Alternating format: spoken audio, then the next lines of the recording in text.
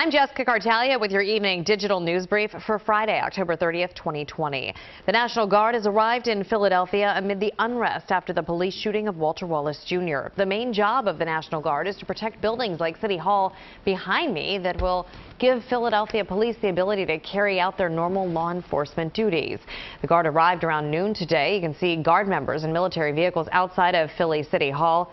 City commissioners say that the National Guard is not here because of the election, but officials admit order in the city is necessary to carry out a fair election.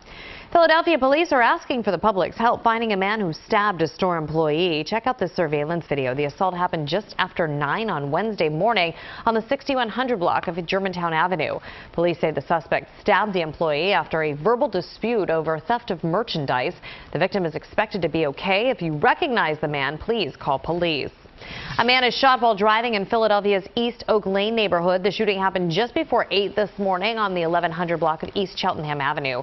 Police say the 34-year-old victim was shot once in the arm, once in the side of the chest. He is in stable condition. Police have not made any arrests. More gun violence, this time in North Philadelphia. A man is fighting for his life after he was shot on North 24th and West Huntington Streets. The shooting happened just after 9 this morning. Police say the 46-year-old victim was shot once in the neck, once in the back. At last check, he is in critical condition. No arrests in this case either. You can always get the latest on these stories and more here on CBSPhilly.com. That's the latest for the evening digital brief. I'm Jessica Kartalija.